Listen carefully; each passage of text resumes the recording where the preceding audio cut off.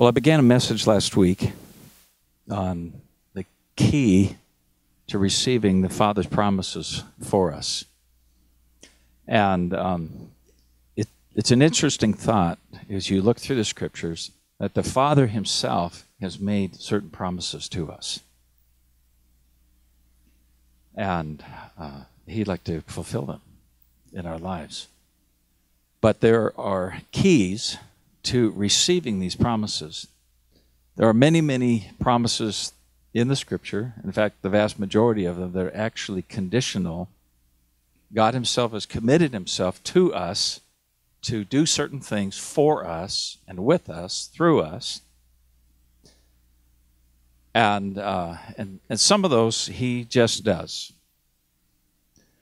But the vast majority of them actually require our participation, our agreement, our positioning of ourselves with faith and hunger for him. See, when he makes promises to us, he's looking for people who actually want him. Because if you don't want him, you're not really all that interested in his promises, because all of his promises ultimately bring, when they are fulfilled, they actually bring you closer to him, make you more like him, and you accomplish his purposes in the earth. And so God is, in his wisdom, has actually made many of these promises conditional. Some people make the mistake of thinking, well, God promised it and I can just claim it. Well, there are promises to claim by faith, but there are many where God says, if you will just do this, I will do this for you. And kids, we're going to release you out of the room right now. We forgot.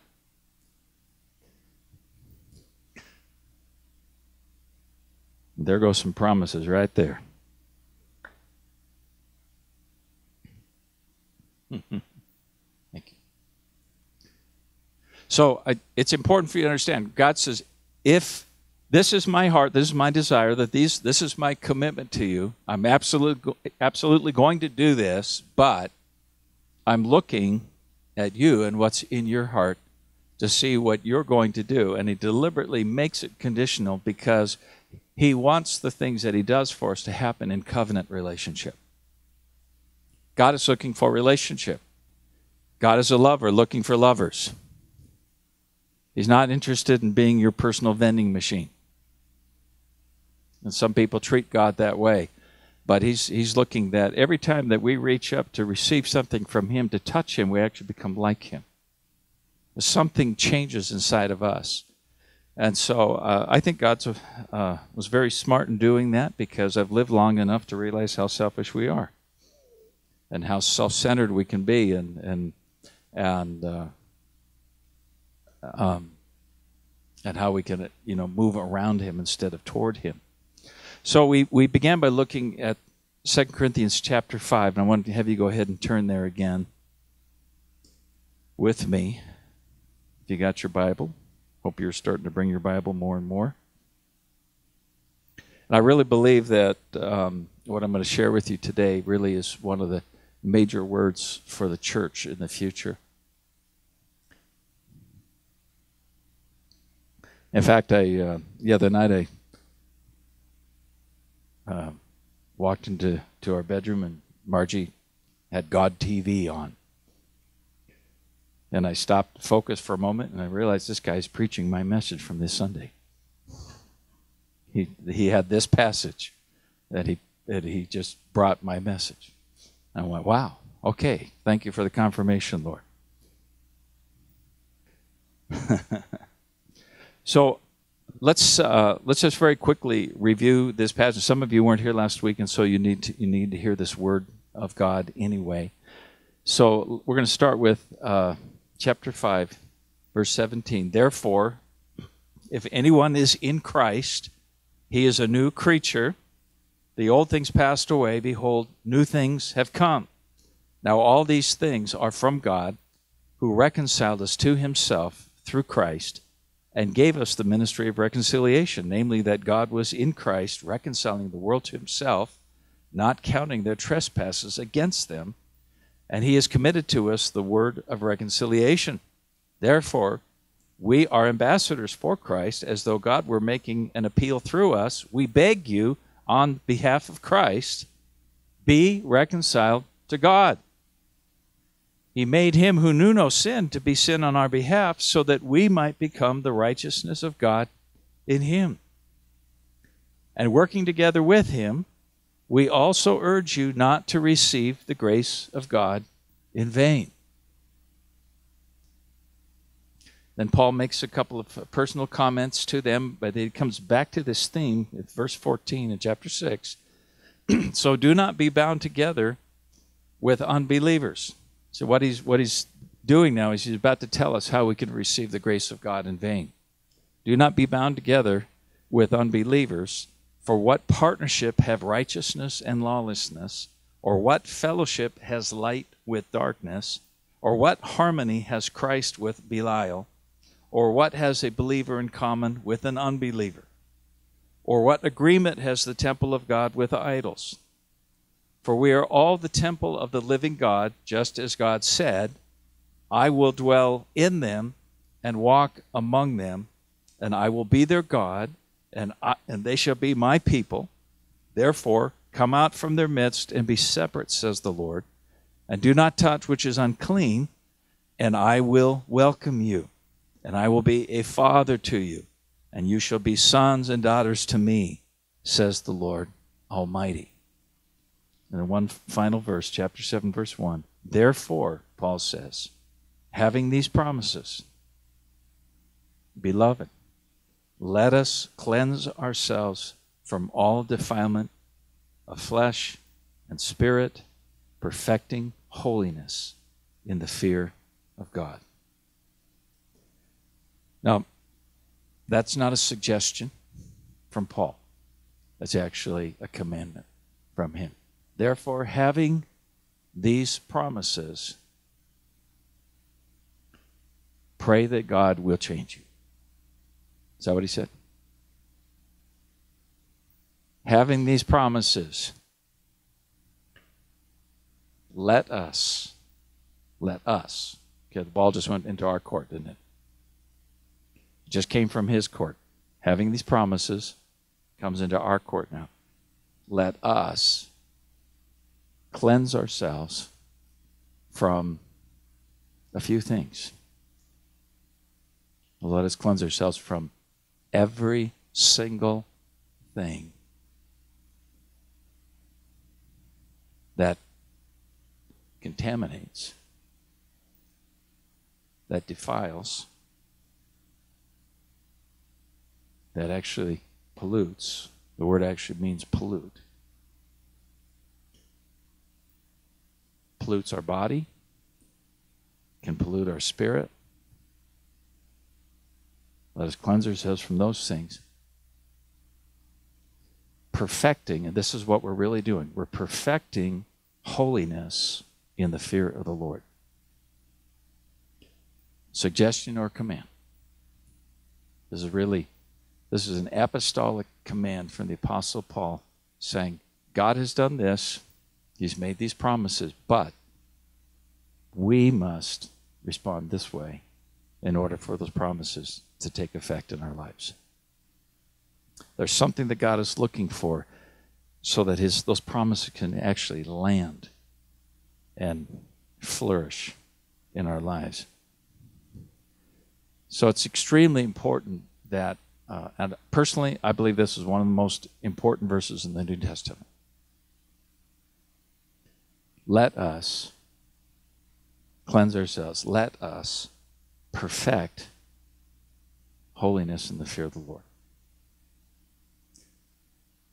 So I've spent a number of years camping out on this verse, this passage, and just meditating and processing and saying, God, what do you mean by that? And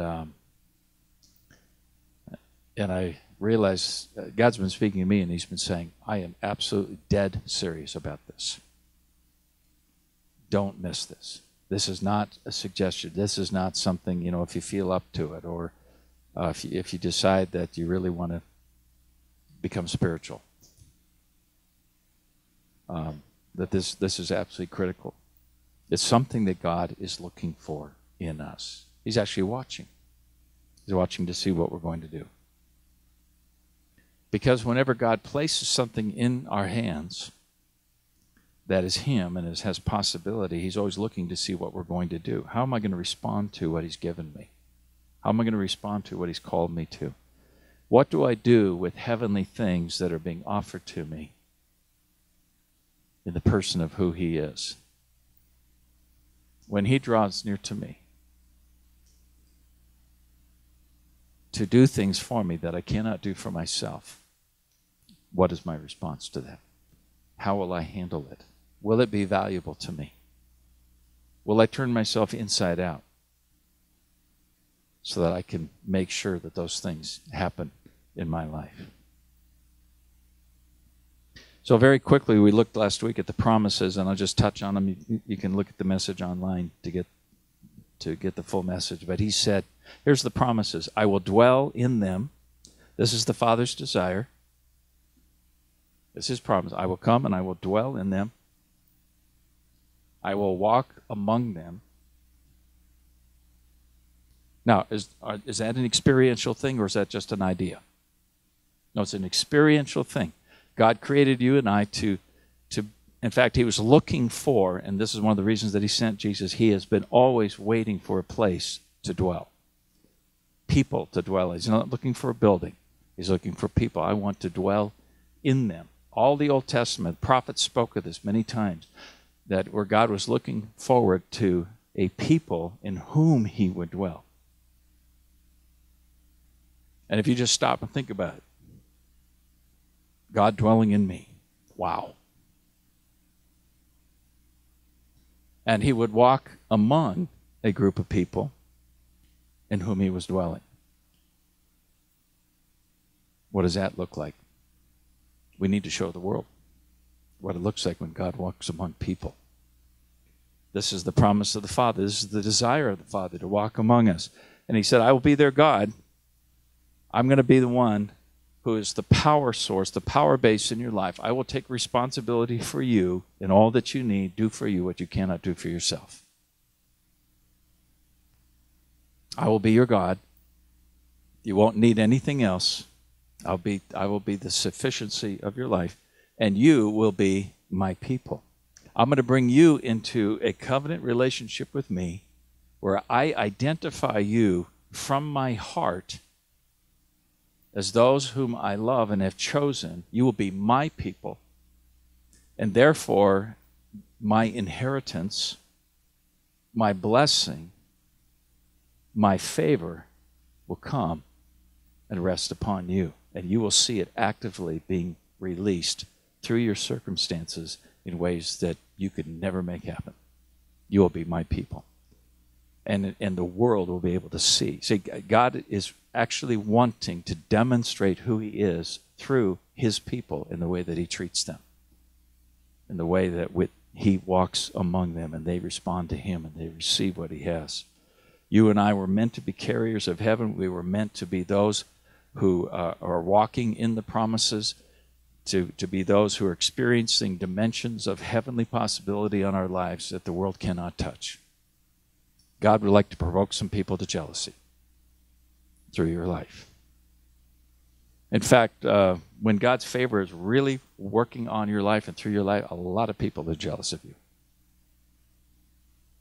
because you're receiving things that they can't touch.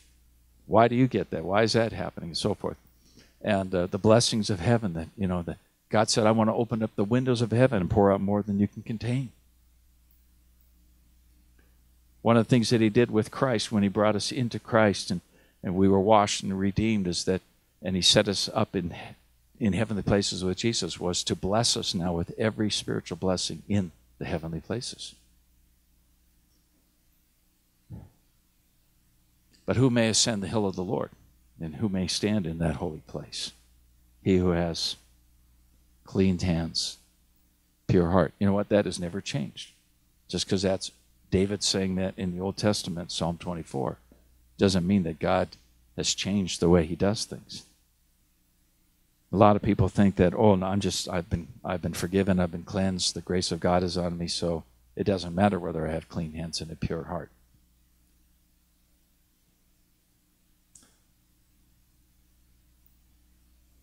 Not so. If it didn't matter, then Paul wouldn't have been writing all these things. There wouldn't be a call for us to be holy as he is holy, to actively participate with the Holy Spirit in the perfection of being like the Lord. So these are his promises as listed, that Paul lists. I'm going to dwell in them, walk among them, I'm going to be their God, they're going to be my people. And did you know that this is actually what the goal of God's grace? This is the goal of being a new creation, is so that God could actually dwell in us. He couldn't dwell in the Old Testament. God is not dwelling in people. He shows up occasionally and rests upon them. But he was looking for people that he could actually dwell in. And so he did this work of grace, which was to cause us to become a new creation so that we now have the capacity to host God. And when you're hosting God, all the God possibilities can now flow through you. And when you are hosting God as the temple of the Holy Spirit, that when we come together as the church, and we don't forsake the assembling of ourselves, as is the custom of some Hebrews, but we come together and we are in covenant relationship with one another, maintaining and pursuing the unity of the Spirit and the bond of peace. God is able to come and do something in our midst, walking among us, to reveal himself in a way that he can't reveal himself just through your life. There is a whole dimension of the world experiencing the kingdom of God and who he is when we come together and let him walk among us.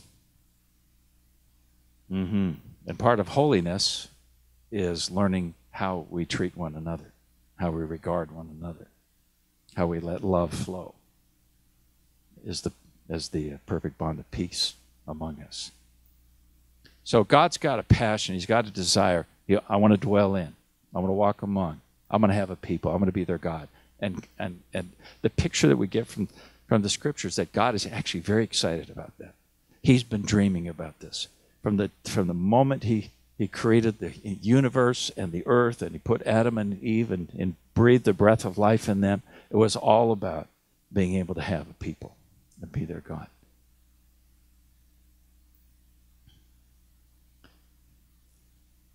But because Adam and Eve sinned, they destroyed the possibility of these promises happening, the dwelling in and the walking among. And so he solved the problem by sending Jesus to become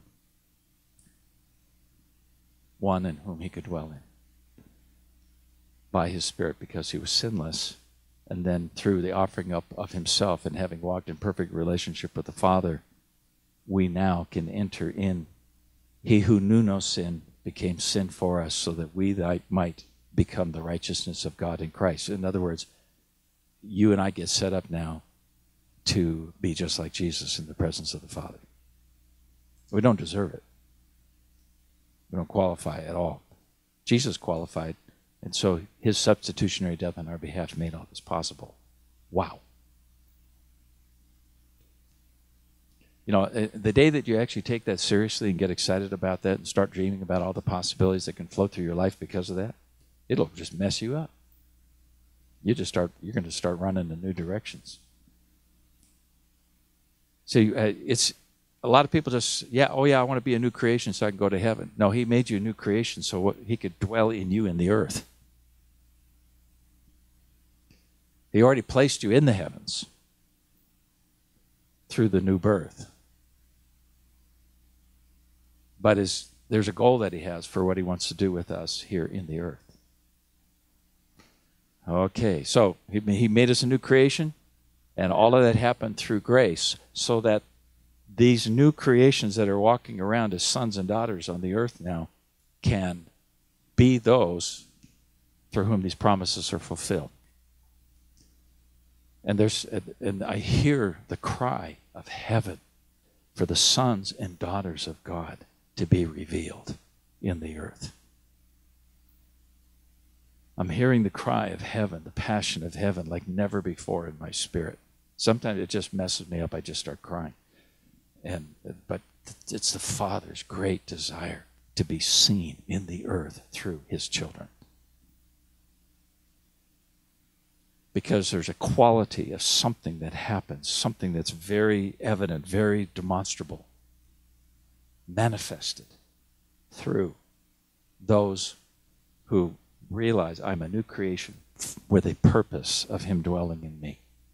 I now am that righteousness of God. I now am become this temple of the Holy Spirit. I now have been made a son and daughter, adopted in the family. And now being in the family, watch me run. Watch me live in the earth. Watch me live in response to who he is and as a reflection of him.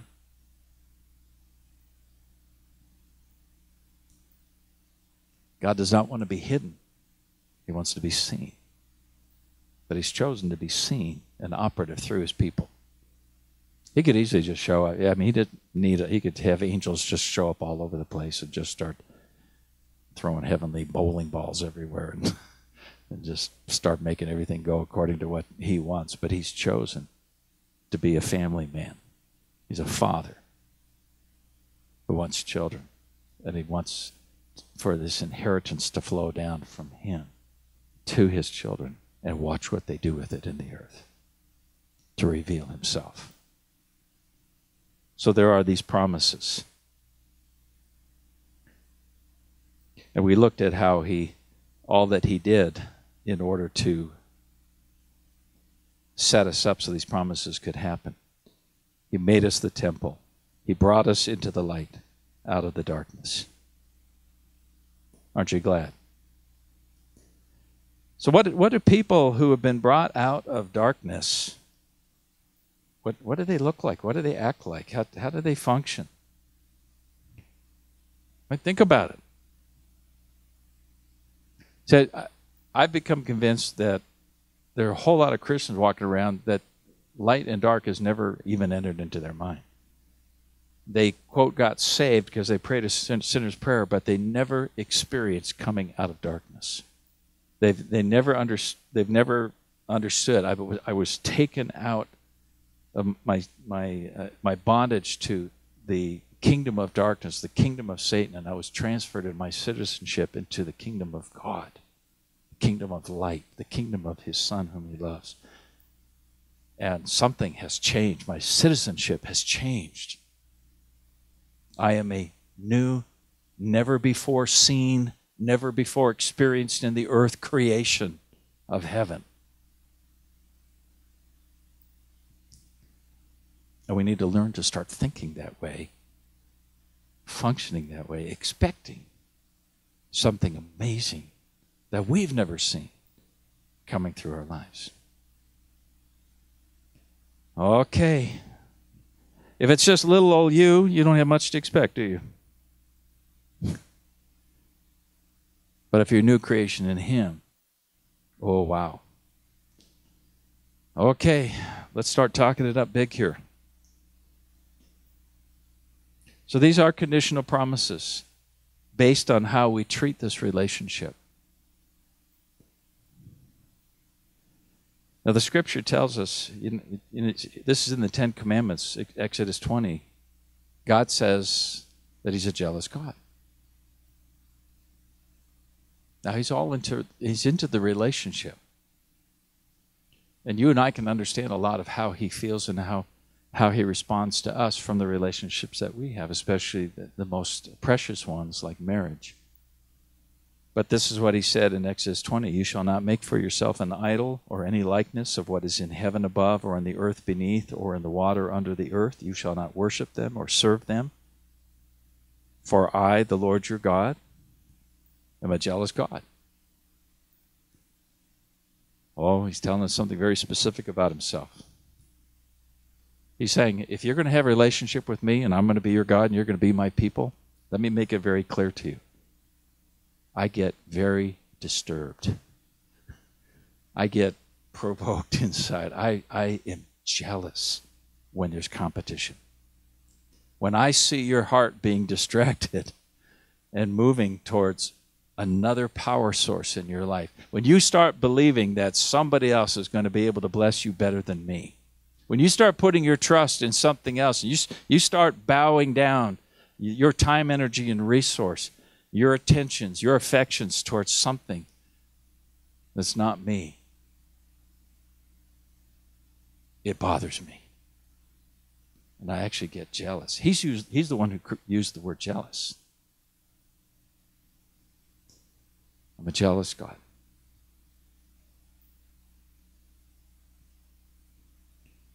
So he calls us in this holy relationship that if I'm going to be your God, you need to understand, I'm not fickle with you. I don't back away from you. I'm committed all the way. I love you with an unconditional love, an unwavering commitment. You're that valuable to me. I want to be that valuable to you. I'm looking for a reciprocal response. Now, here's the thing, is that no one can love God that way except God.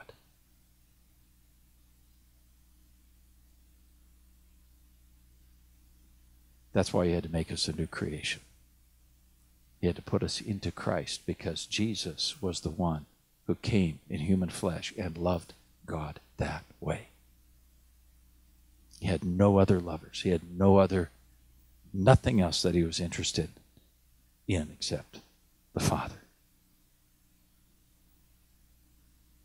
Aren't you glad God qualified him to be able to offer up himself as a sacrifice on our behalf? So when we say that he was perfectly sinless, we like to say, well, he didn't do any wrong things. He didn't break any laws. But actually, he was sinless in that his heart was in perfect relationship with the Father. His heart was an absolute commitment and love for the Father, and he wanted nothing else. Do you think God's still looking for that today? Is he still looking for that amongst his people? That he would find somebody who wants nothing else other than to be with him and to be like him? That we are so fascinated, so enamored with who he is, that we cry out, holy is the Lord. There's no one like you, Lord. No one can even come close to who you are. You are so utterly different.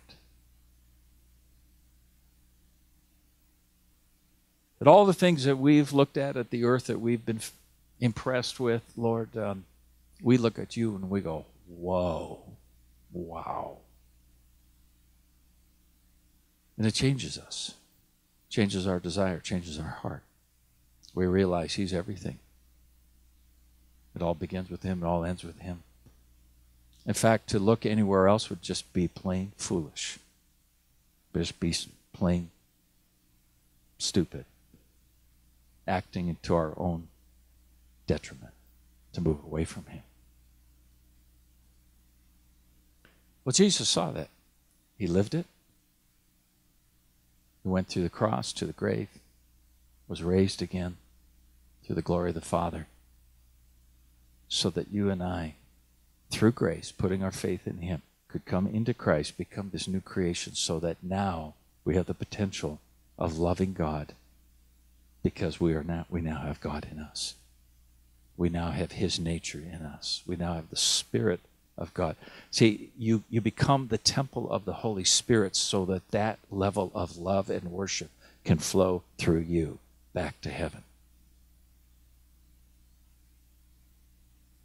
Maybe you didn't know that about yourself. Maybe you didn't know that when you prayed that prayer to receive Jesus, whenever it was, that God was setting you up to be this kind of living lover on the earth. I don't want to make God jealous. How about you? I don't want him to look at my life and say, oh, there he goes again. He's chasing after. You know, when you look at our marriage vows, what do we vow? What is one of the number one things central to the marriage vows?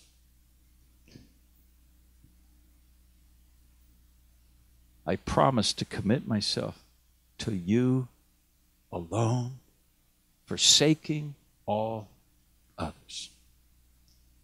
How many of you know that if that wasn't in the commitment of the marriage, it wouldn't be a marriage? The honeymoon would just be an affair for a while until I want to find somebody else. Shallow relationship, is it? Yeah. But for a man and woman to stand before God and witnesses and to say, I am now committing myself to you alone. I am right here, separating by my will. I am separating myself from. See, marriage isn't just about two people and falling in love, wanting to be together. It's about who you're not with as well. You get that?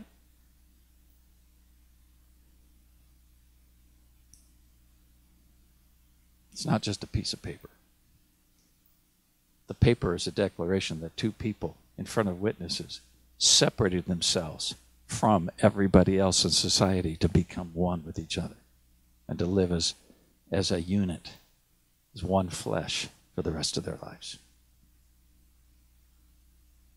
By the way, I just read an article this week that scientists have discovered now that a woman can actually carry the very DNA of the man with whom she has had sexual relations with. Adds a little dimension to becoming one flesh. They've actually found in her body the DNA of the man that she was with.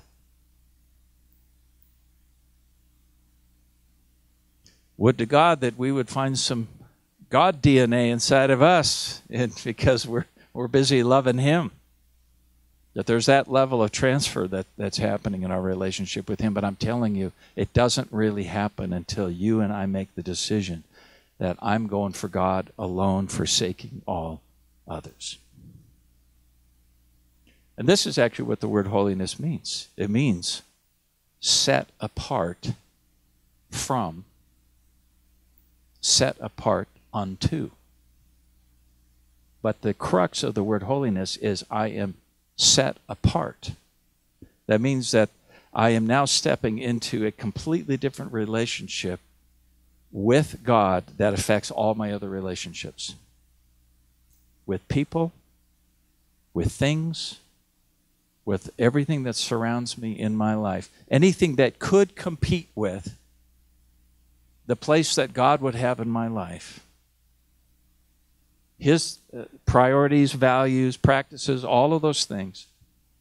Whatever I generate out of my life, whatever motivates me and drives my heart and so forth, that everything about me is getting set apart from those potential detractors, the potential competition, even the very enemies of God. And by the way, have you read in the Bible that God says that anything that pulls you away from me is my enemy? Anyone who does not love God is my enemy. Anyone who is of the world and loves the world and has not set themselves apart unto me actually is my enemy. And so we have this call on our lives as sons and daughters, as the very temple of God, having been born again by the Spirit of God, to have God dwell in us, and that becomes the number one defining thing about my life. It defines everything. It defines who I am. See, when you get married, you are now Mr. and Mrs.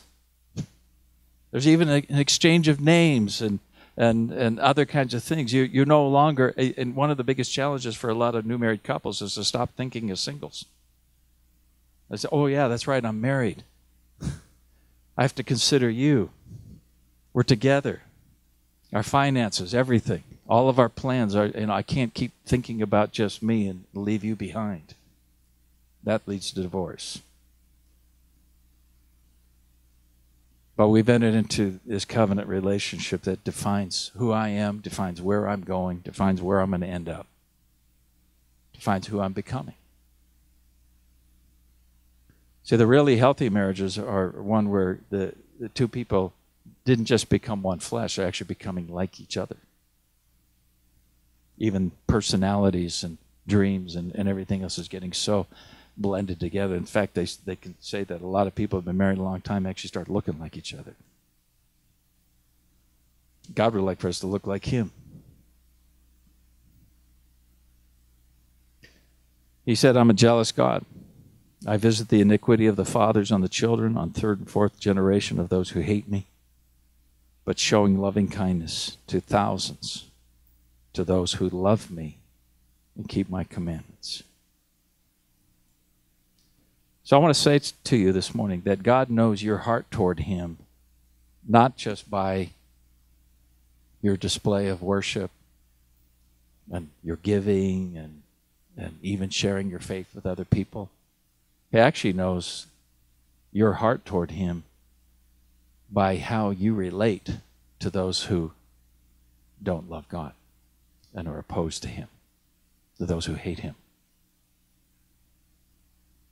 Make no mistake, the world hates God. It says it over and over again in the Scripture. We don't have time to read those this morning. The world has made itself the enemy of God.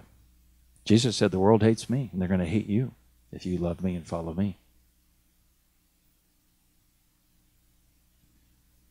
As the world is trying to live according to the original temptation in the garden, you can be your own God. You can determine your own destiny, create your own reality. You can be God. The world has not yet come and bowed the knee to God and said, there is no other God except you.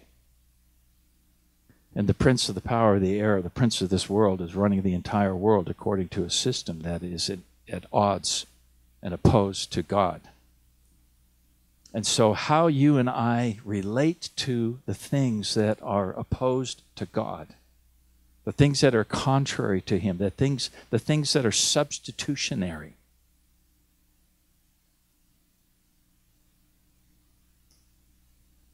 the things that contradict, the things that challenge who He is and what He said, the things that lead you to a different theology, a different morality, a different philosophy.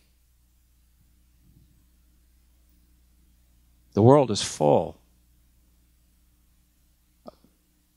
of antagonism and substitution about the things of God.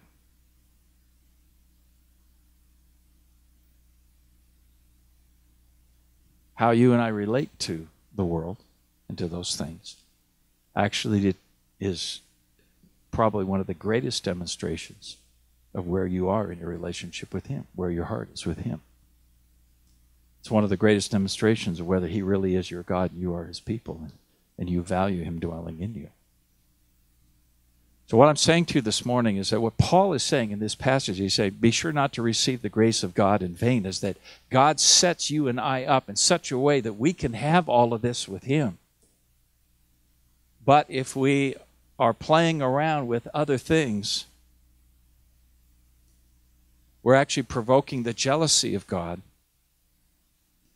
And the promises of God, of what could happen if He's dwelling in us and walking among us, actually don't happen, and the grace of God is in vain in your life. And I said last week that word in vain actually just means empty vessel. Your life ends up, in the long run, having become an empty vessel. Nothing to show for having become the temple of the Holy Spirit. This is why Paul is urging us, saying, you got to get this right. Now let me just break a few things down here as we wrap this up. He calls us to cleanse ourselves from all defilement. And I said earlier, this word defilement means contamination or pollution. How many of you like the word contamination? Pollution. Our whole culture has come to realize, we've become very educated in what contamination and pollution actually produces. There's a lot of concern right now about all of the nuclear waste that has now come from Japan and is landing on the shores of the West Coast. People over there, a lot of them are starting to get devices to check themselves to see if they become nuclear. And they've got radiation inside their own body. And they're really worried about it because they know if I get that in me, I'm in trouble. The organs of my body are in great trouble.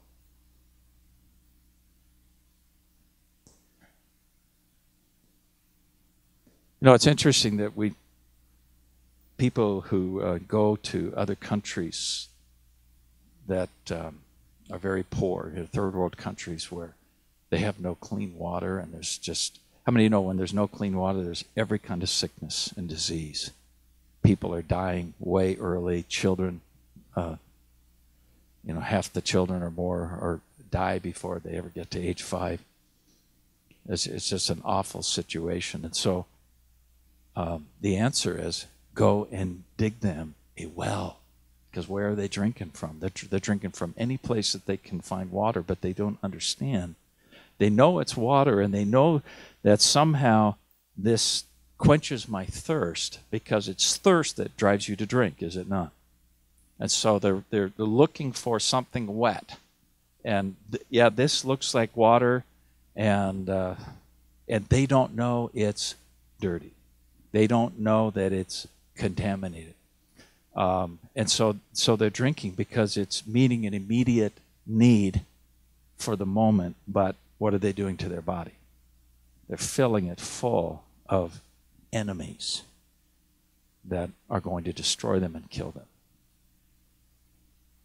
And if they don't get extremely sick, if they don't die, they at least get extremely sick. So somebody comes in and they dig a well where they're going after water deep in the ground, and they pour it out, and they give somebody a drink of that. Are they going to see a difference? Wow, that's clear. There's nothing moving in that. And they begin to experience clean water. They start drinking that, and they start, through that experience, something happens inside of them where they just say, clean is good. See, before they didn't know what clean was. They just know, we get sick, and sometimes they don't even connect that we get sick and die because of what we're drinking. But somebody comes along who knows the difference. Jesus came along, he knew the difference between clean water and polluted water. He knew the difference between a clean spirit and a clean body versus a contaminated spirit, a contaminated body. And here's the deal, is that you can be a believer, and just because you've been born again and you have become the righteousness of God doesn't mean that you still don't have the power to contaminate your own body, to pollute your own spirit. If that wasn't true, Paul wouldn't have said it, would he? I've taught this in past years in other places, and I've had people come up to me angry, say, that can't happen to me, I'm born again. And I said, I didn't say it. Paul said it. The Spirit of God said it through his word. I didn't say that. I actually had a pastor come up to me and he said, does it really say that? And I said, look, it's right here.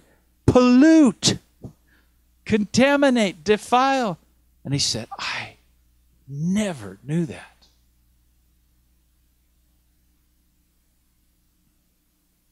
And a lot of people don't want to spend time talking about negative things. Pollution is negative. Defilement's negative. Well, it is negative. But Paul's saying, you know what you got the grace for? To give you the power to not be there. But the ball's in our court. You see, we are the ones who need to look at ourselves and consider, am I drinking some clean stuff, or am I drinking from the world's ponds.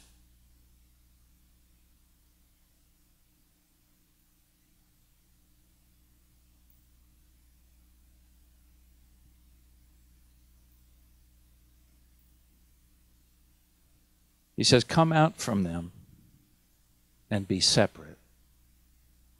Do not touch that which is unclean. God said it in the Old Testament. You can find a number of places where the Lord said that in the Old Testament. But here Paul is bringing from the old into the new and saying, God has not changed his mind about this. The grace of God is actually so that you could fulfill this. But God is not going to make you separate yourself from the things that are his enemies. He's not going to force you or magically wave a wand over you. And some people, that's their definition of grace. It's this magical power through Jesus that comes over you, and suddenly you just kind of change. You look back over your shoulder and say, wow, look at what Jesus did. I've got new desires. Well, yeah, he is working in you both to will and to do of his good pleasure. But before he says that, he says, but work out your salvation with fear and trembling, because God's working in you. See, the degree to which God can actually perfect you and make you a marvelous temple of the Spirit depends on how you respond to what he wants to do in you, how much you value it.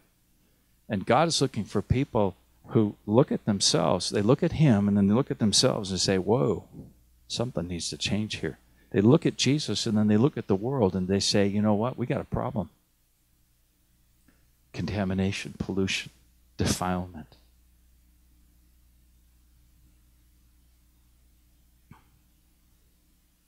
So Paul says, do not be yoked together with unbelievers.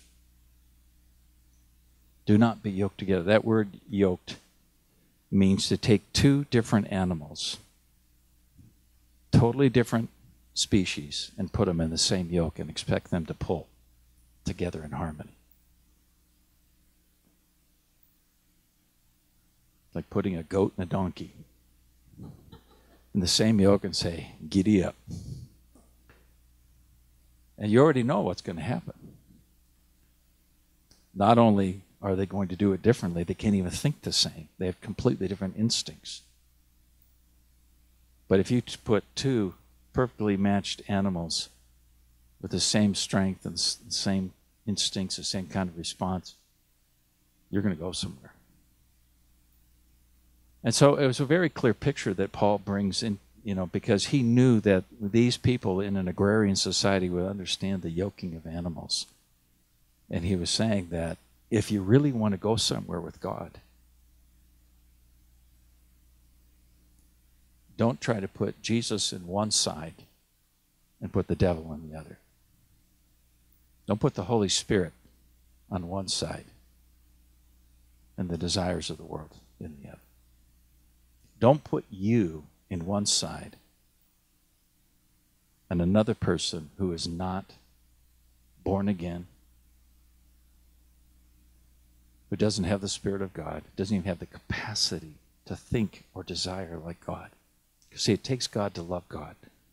If you're trying to fulfill your life being connected with people who don't even have the capacity to go where you want to go, that you might agree politically, you might agree in your family history, you might agree with all kinds of things. They say, I love these dating and single websites, how to find a mate, and checking all the compatibility. But even the Christian ones, I just say, you know what? Until you've seen this person walk with God, you don't know what you're getting. They can profess Jesus all they want. But until you watch them pull, till you watch them walk the walk and love him the way you love him, you don't know what you get. Do not be unequally yoked with unbelievers. And this is how he describes it. He calls it partnership. Join, which means join another in common goal or experiences. He said, don't be in fellowship. That word koinonia, that means to share and participate in what another one has. He said, what harmony do we have? That word harmony is actually the word we get the word symphony from.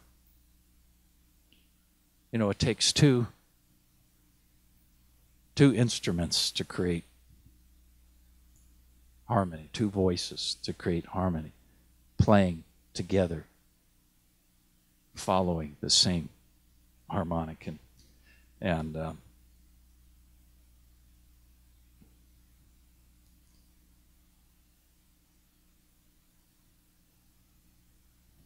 do not, he said, what do we have in common? That word means a piece of the whole, like a piece of a pie. What do you have sharing together? You know, you got to look at somebody else's pie.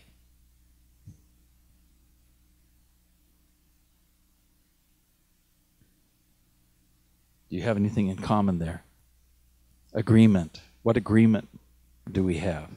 Which means votes cast the same way.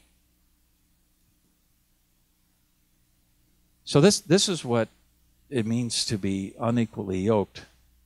We're yoked together with unbelievers, is that there's all this participation and there's this agreement, there's this trying to get my life's needs met, partnering with somebody else who doesn't have the greatest love that I have at the center of their heart. In fact, everything inside of them, whether they know it or not, is actually, their agreement is with things that are hostile toward God. Now, it isn't just about people. It's about the whole world. It's about the pursuits of the world. It's about what the world loves and what they're applauding, what they're chasing after, what they're entertaining themselves with, it, how they're spending their time, what they value the most. And we have to ask ourselves some very hard questions about our partnerships with different things. The things that we try to have some commonality with, what we're giving ourselves over to. We have to look at how am I spending my time, energy, and resource, and all of my relationships. Are those things provoking jealousy in God because the things that I am loving and coming to agreement with are actually opposed to Him?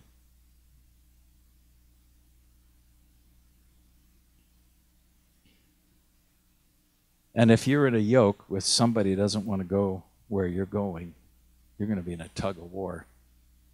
You're going to find yourself either wanting to get out of the yoke or you're going to surrender to where they're pulling.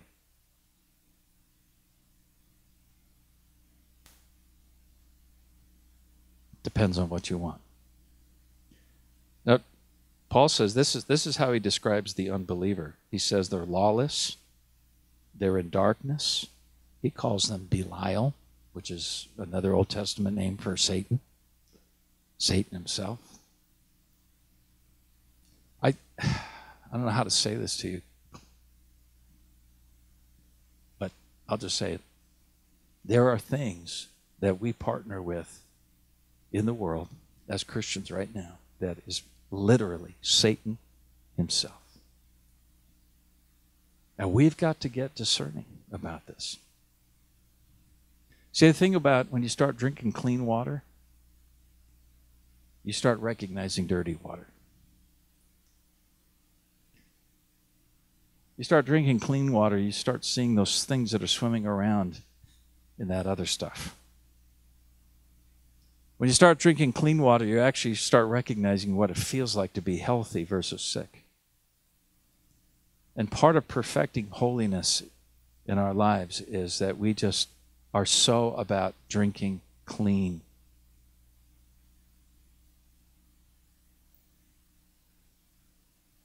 That we begin to recognize that which is polluted. I want to tell you that the Holy Spirit is getting ready to move through the church to clean us up, to get the pollution out, and to call us into something much higher, much greater. We're called to perfect, to complete holiness. We're called to be separate. I want to share 2 verses with you, and then we'll close. 1 Peter chapter 2.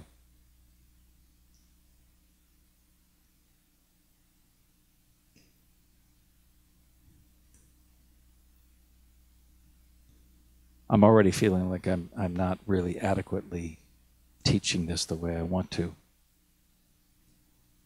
But I'll just say we're breaking it open here today. 1 Peter chapter 2, starting with verse 9.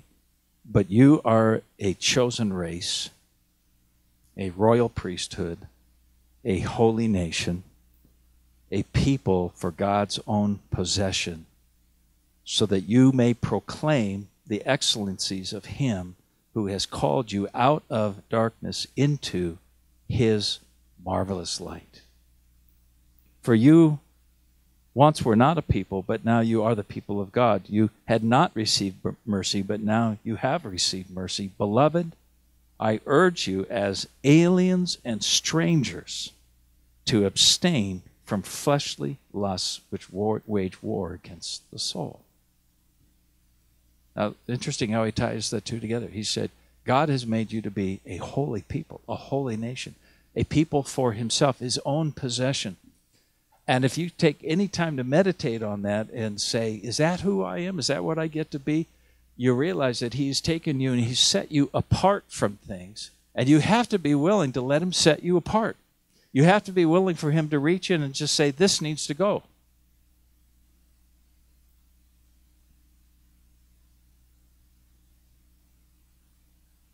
This could be a problem to you. This could pollute and contaminate the possibility of who God has already made you to be in Christ.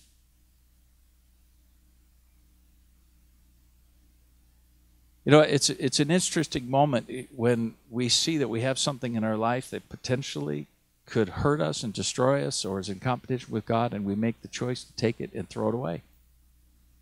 Some things we burn.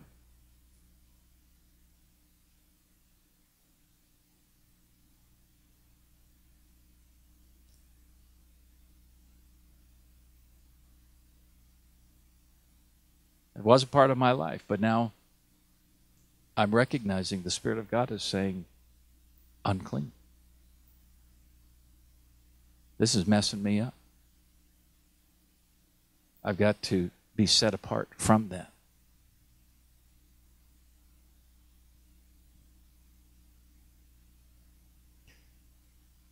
Because I've been set apart unto the Lord. And God will not have competition. He's not going to share a space with something else.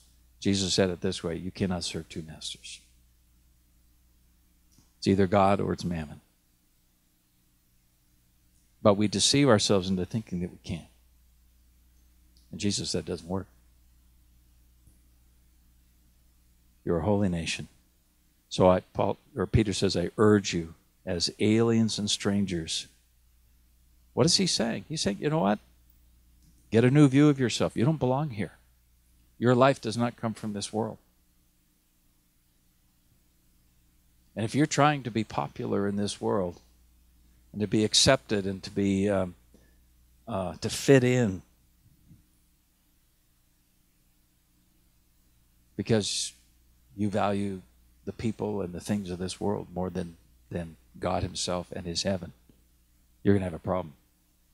What you're going to find yourself continually pulled into the lusts of the flesh, because your flesh loves the world.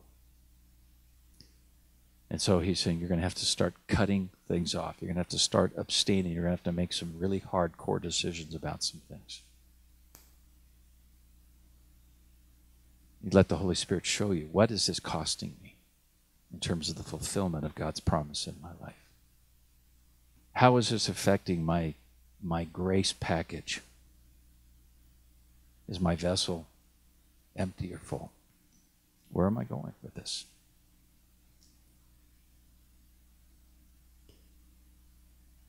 Titus 2, and then we'll wrap it up.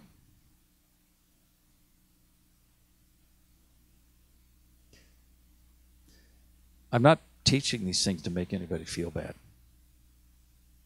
Otherwise, I'd feel really bad. But I feel like God is just saying it's a wake-up time.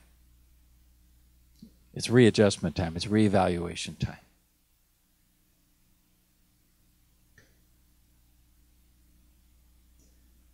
Titus chapter 2, we'll start with verse 11. For the grace of God has appeared, bringing salvation to all men, instructing us to deny ungodliness and worldly desires, and to live sensibly, righteously, and godly in the present age, looking for the blessed hope and the appearing of the glory of our great God and Savior, Christ Jesus, who gave himself for us to redeem us from every lawless deed and to purify for himself a people for his own possession, zealous for good deeds. And this is what I've discovered, is that you read something like that, a people for his own possession, a purified people for his own possession, and that either awakens something in you that's very positive and makes you hungry, or you want to close the book and say, I'm missing my favorite TV program, what's for lunch? But see, if the Spirit of God is really active in you, if you've really been born again, if the grace of God is on you, you read a passage like that, and something inside you goes, a people for his own possession, and he wants to purify me. Of course he wants to purify me. He redeemed me from every lawless deed, and I'm guilty. And I've still got a lot of this stuff following me. I've got to be transformed.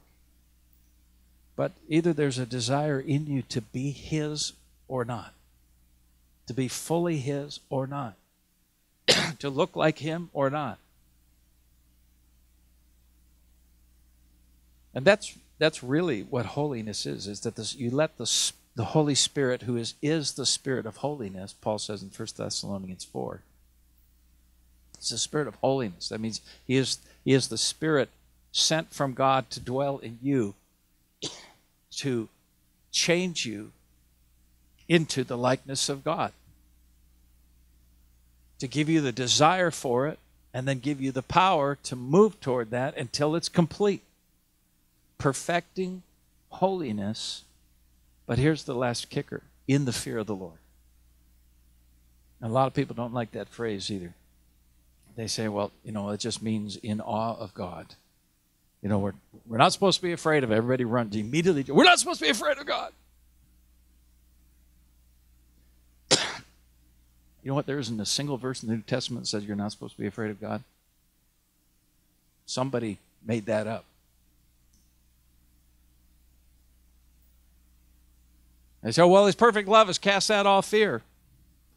Well, yeah. I want to walk in the knowledge of how much he loves me to the absolute max, and I'm not there yet. But his perfect love does cast out all fear because I realize how much he loves me. But see, the scripture says God is not mocked. He says, do not be deceived. God is not mocked. Whatever a man sows, that shall he also reap.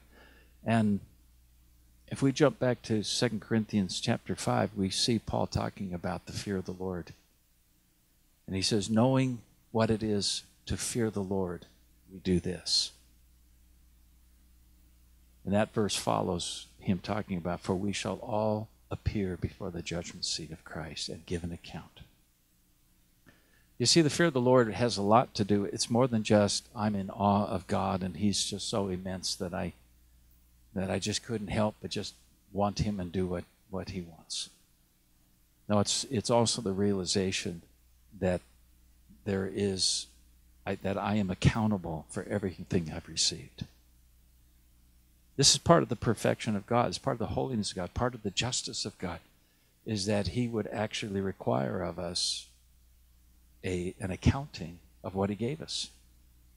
Did Jesus say something about that in the parable of the talents and the, and all of that? Yeah, boy, there's an accounting.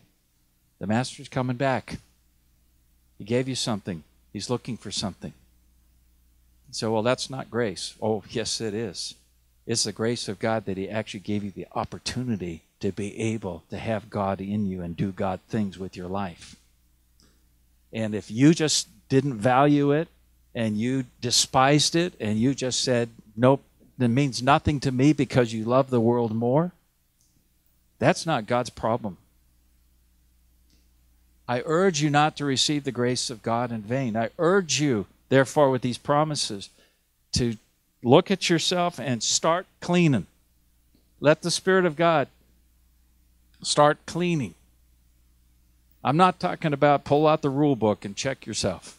I'm not talking about letting other people judge you and tell you what's right and wrong. I'm talking about you getting with God and saying, I love you so much, and I want everything about you to be what's true about me. And Lord, if there be any harmful way in me. Do you remember somebody praying that prayer in one of the Psalms? Lord, search me and know me. Try my heart and see. Because I can't see very well. But you can see perfectly. And reveal to me, show me anything in me that's contradictory to you, that's blocking you in my life, that's going to separate me from my destiny, that's going to keep the fulfillment of Jesus in me from happening. Lord, reveal those things and show it to me. And I'm letting you know right now, as soon as you show it to me, I'm moving. If there's any, in order for me to be more separated unto you, I've got to get separated from some more things. Lord, if there's anything I'm touching that I shouldn't be touching, I'm cleaning it out. I'm cutting that off out of my life. I'm not going there anymore. If there's anybody I'm with, if there's anybody that I'm trying to find life with, anybody I'm partnering with, where I'm deceiving myself and thinking this relationship's going to really make me happen, and it's becoming a substitute for you, and by the way, Lord, they're probably going in the opposite direction anyway. I'm going to rearrange that relationship. Whatever it takes to stop the yoking together. Because he has said, come out from among them and be separate.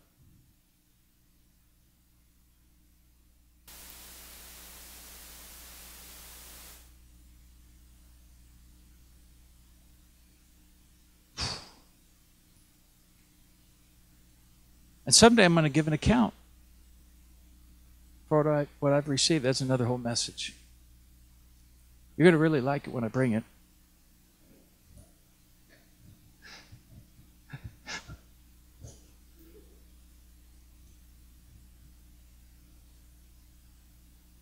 Did you know we're headed there? Next stop. We just say, oh, I'm going to heaven when I die. Of course you are. It's just there's a little stop along the way. Judgment seat of Christ. Because God would not be perfect. He would not be holy if he didn't require an accounting. And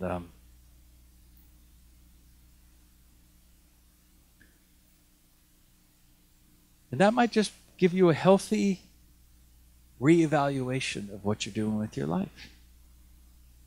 Lord, should I be doing that? Should I be with this person? Should I give myself to these? Should I be watching that TV program? Should I?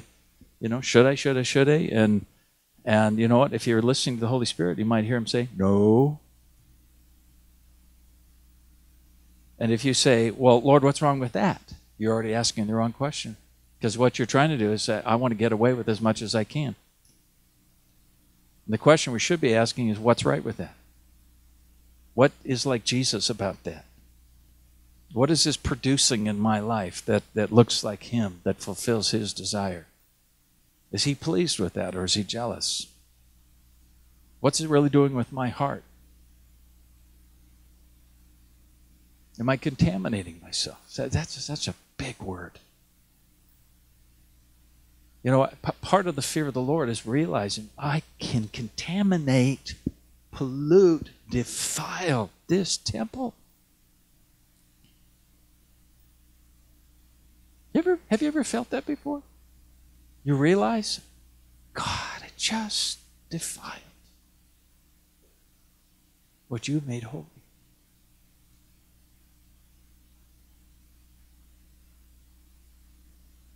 I'm glad he's given us repentance and confession, and we can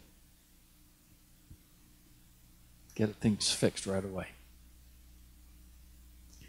But I'm saying to you, this is a call on your life for the rest of your life. It doesn't happen in one moment.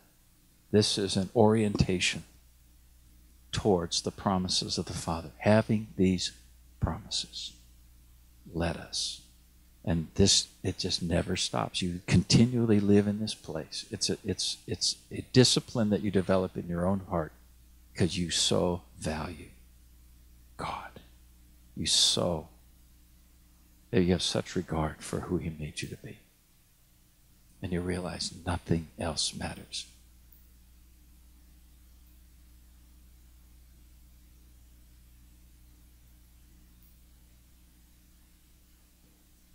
And so you just keep perfecting holiness. You can't do it all in one time anyway. If God showed you everything at one time, you come apart. But we stay in that place. We just say, Lord, show me. Lord, I'm ready. I just want to be clean. I'll be holy as you are holy. I want you to dwell in me, unhindered. Show me. And he will. You can get to the place where you become so sensitive to the Holy Spirit that before you're about to say a word, the Spirit will say, don't say that. As you're getting ready to click on something on your computer, and the Spirit will say, you don't want to go there. And if you go there, the moment you click, you're telling the Lord, there's something else I want more than you. And that should be a wake-up call to you right there. You should immediately go, oh, God, there's something I want more than you. Why am I thinking that way? Why am I acting that way? Why would I think there's something better than you? Because, see, he's really looking for our obedience. And you can be sitting and talking with somebody that you've been hanging out with them, and they've been friends, and suddenly you're reading something that they posted on Facebook, and suddenly there's this conviction by the Spirit that this isn't good. I think I need to adjust something. I'm letting this person influence me, take me somewhere I shouldn't be.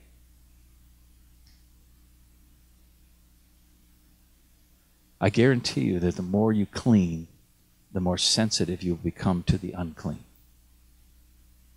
And one of the biggest problems we have in the church in America right now is we are so polluted and so defiled that we can't even recognize the filth that we're partnering with right now and calling it ministry in Jesus and grace. We don't even know.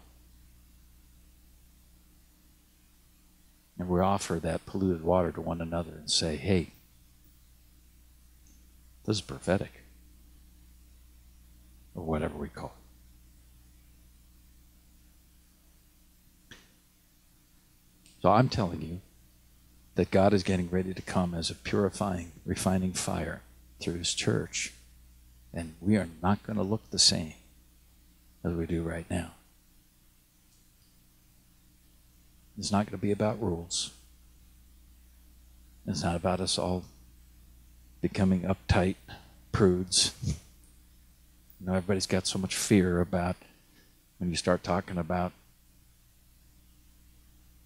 fixing things. There's nothing to be afraid of. The Spirit of God is leading us.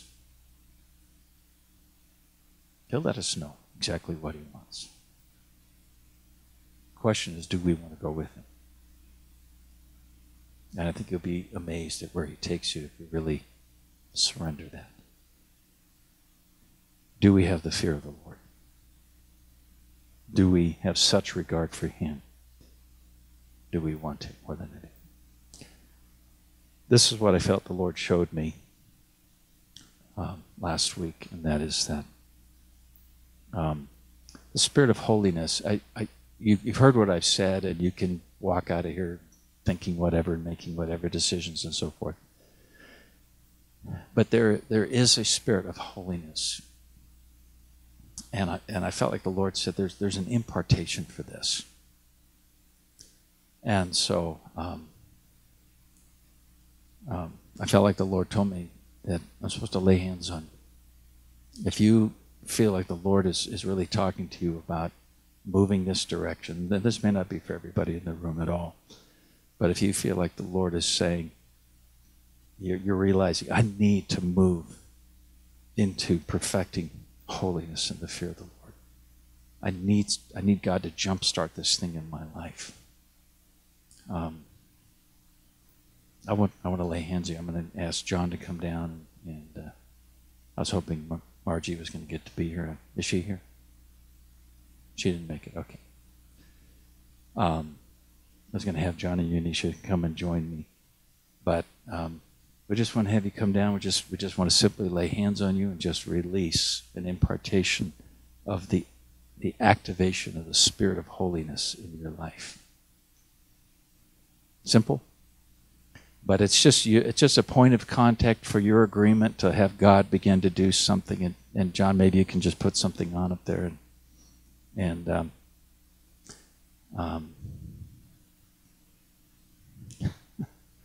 all right. And then we're done.